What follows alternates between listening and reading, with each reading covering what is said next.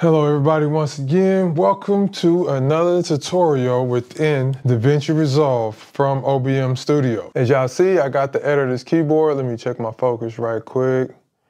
As y'all see, I got the editor's keyboard right here in front of me. Just want to show y'all a few things that I've been learning about it.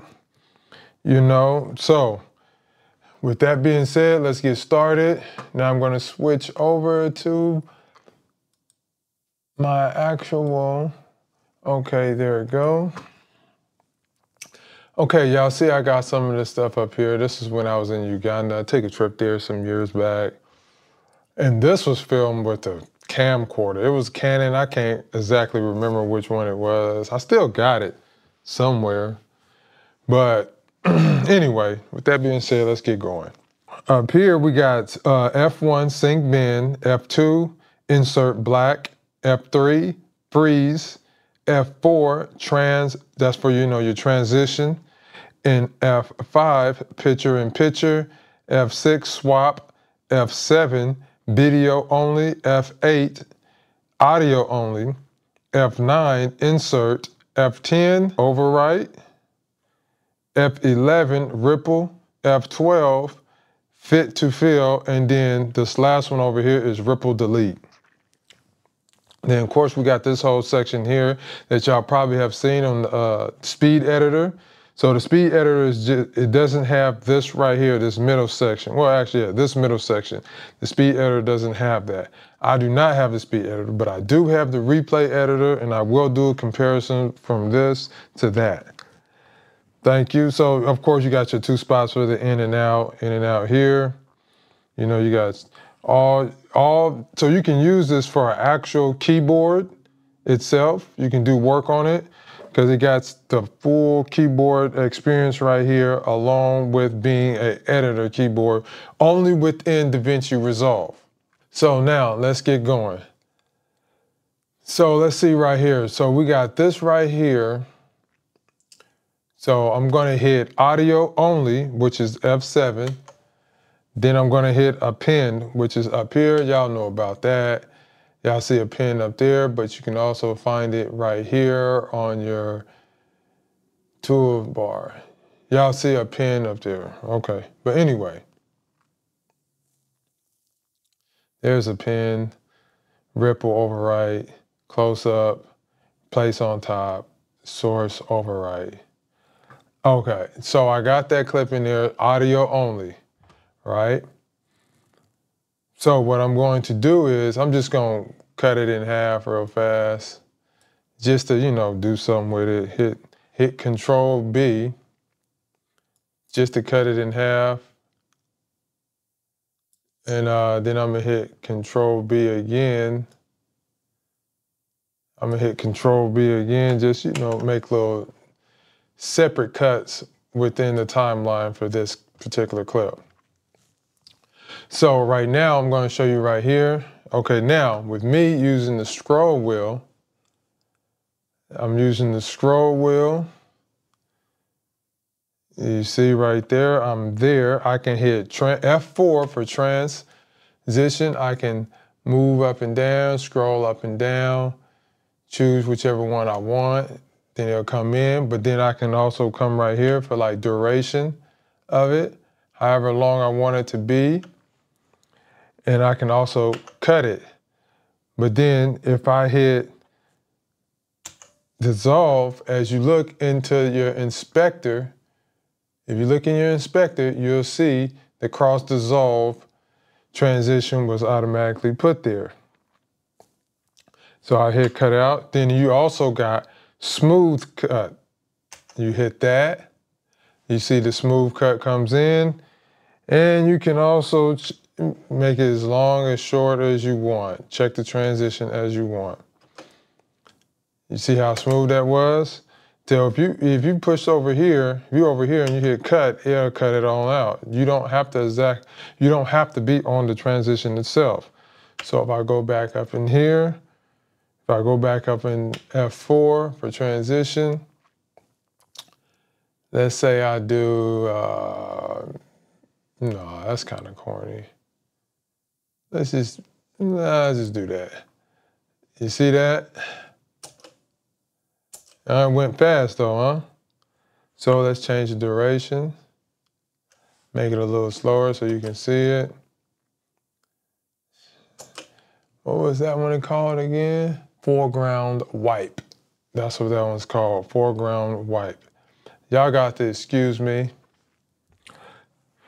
So now I'm going to get rid of that. So let's say I want to, okay, I'm going to cut it. I'm going to cut it again, FB. So let's just say, do y'all remember how we did freeze frame in one of my previous videos? You would have to go to the edit page to do it, but you can't do it here. But on here, you can hit freeze frame with F3. Wherever the playhead is, it'll freeze in front of it. You see? It'll freeze in front of it. So you see how it froze and it started going back. That's F3 on the cut page, within the cut page. That's F3 within the cut page. So I'm gonna hit undo. And then if I want to swap, I hit F6. So I get over that, hit that, swap it out, which one I want. So you see how I swapped it to the end? It moved kind of fast, but you just gotta take your time with it, especially if you're using the scroll wheel. Especially if you're using the scroll wheel, you gotta move kind of fast. Then let's just say I want to do picture in picture. I have to bring another one down in order to do picture in picture. So then I'll go, let's go. So then we'll hit picture in picture. Picture in picture, we'll go right here. Yeah, I see it pop up there in the top left. So if I hit picture in picture again, I can make it go to the bottom. Hit picture in picture again, you can make it go to the top right. So the top one is the one that you'll be moving and changing in and out. You can move it however you want. You can change the position, it's completely up to you. So let's undo all that. Let's undo all that. Okay, let's see what else we got right here. So within these cuts, as y'all see, let me get to a cut. Okay, so you see how you'll trim in, back, trim out. Just hold it, go as long as you want, and you can roll. You can roll wherever you want. You can roll. You see the difference? The playhead moves with it when you trim out. The playhead moves with it, but when you trim in, okay, you see the playhead moves by itself. So that's how you'll know. So look, if you hit trim out, the playhead moves right with where you're going. But if you use trim in, the playhead moves without the cut. If y'all see what the difference, what I'm saying here. Playhead moves with the cut. Playhead moves without the cut. And then you got slip source. You see, you can move the source, you can stretch it how you want, and then you slip direction, slip that way, then you can roll without the cut, and you know, there's that. And then also, let's just say you want to, put a black spot in there, you go hit F2, so you got a straight black spot, but whatever reason you need to use that is there. And then we did swipe, and of course you can do audio only, then of course you can hit insert. So we're just gonna do this, insert right there. So I inserted that picture. Yeah, that's me when I was in Uganda. Let's come back down here. Yeah, that's me when I was in Uganda, driving. Yeah, man, I had fun over there, man. I was just over there chilling. You know what I'm saying? Then I hit undo. Let's just say I want to put this one in there. Now I hit insert. You see? Yeah, I was down there chilling, man.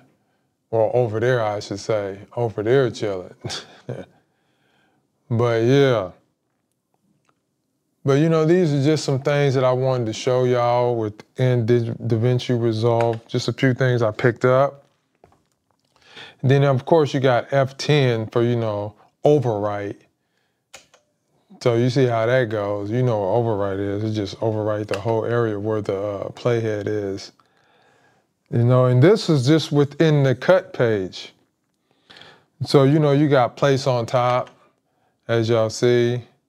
It also can help with the jump cut. I mean, of course, you can adjust this any kind of way that you want. You can adjust it. You know, let's just say right here, hold on. Let's just say you want it. You can do whatever you want with it. You can do whatever you want with it. You know, just showing you some few things. Just showing you a few things. And then you got ripple overwrite. So that'll jump in. Wherever the playhead is, that's where it'll go. So let me put it right here between that cut. You know, you got close up. So that'll get you one on top. Then you got smart insert. So wherever that's at, you see it, I'm pointing at the dang screen. Wherever this white part is, that little white arrow that's pointing down, that's where your smart insert is gonna go. That's where it's gonna go. And then we got, what we did? We did the ripple, we did the trim in, trim out, roll out, in and out points. So yeah, those are just some of the things that I just wanted to show y'all within DaVinci Resolve for the editor's keyboard. I will have more to show y'all on this, and I will show y'all.